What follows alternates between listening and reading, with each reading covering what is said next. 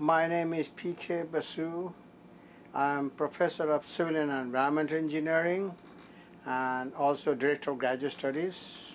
One of the research areas is funded by Department of Defense, and it deals with cementitious armor panels for use in asymmetric warfare, providing protection against blast and ballistic impact effects.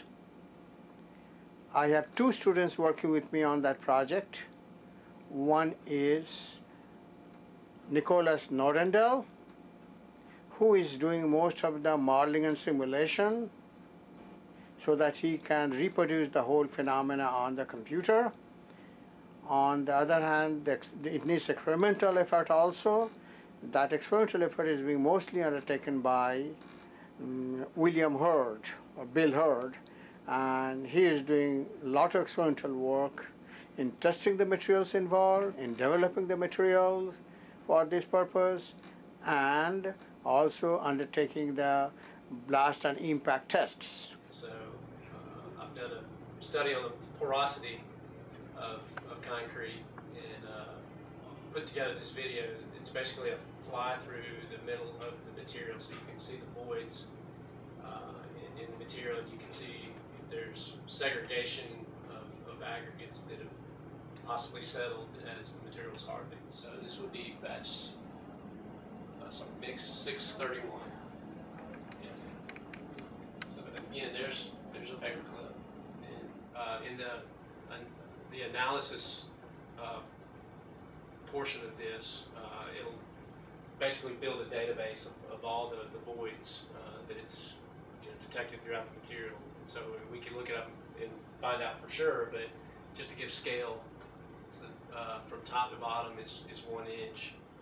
The equipment that you use for get these images, what is that? So this what do you call that equipment? This is X-ray, micro CT, CAT scan, computer, yeah, micro CT, computer tomography. I mean, it's just like a CAT scan that you would have done in the hospital.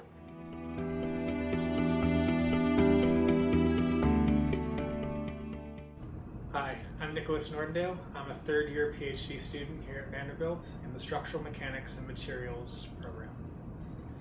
My research is focused on multi-scale modeling and simulations of fiber-reinforced cementitious composites in the form of ceramic armor panels.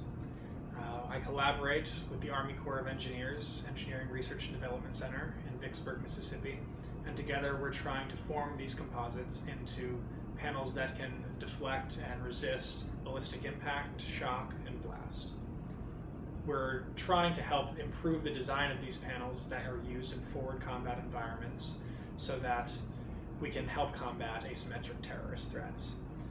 In order to do that, we do a series of experiments in Vicksburg as well as undergo simulations here at Vanderbilt using the finite element method and finite element software. And I try to improve the design, whether it's by changing materials, changing fiber uses, and developing new methods for improving these types of tests. The reason I decided to come to Vanderbilt was I was actually an undergrad here, and I enjoyed the learning environment so much. They have small class sizes of maybe 10 or 20 as opposed to 50 to 100 as with larger universities. And the small class sizes also allow for collaboration with your fellow students, and the professors actually encourage that collaboration. Professors also have an open door policy, whether it's for their classes or as advisees, and for the most part, instead of having to make appointments to meet my advisor to ask him questions, I can usually walk in whenever I need to, on top of regularly scheduled meetings that I have anywhere from 2 to 3 times a week. My advisor gives me that time to come and talk about whatever issues or with research or problems that I'm facing. So I've really enjoyed that about Vanderbilt.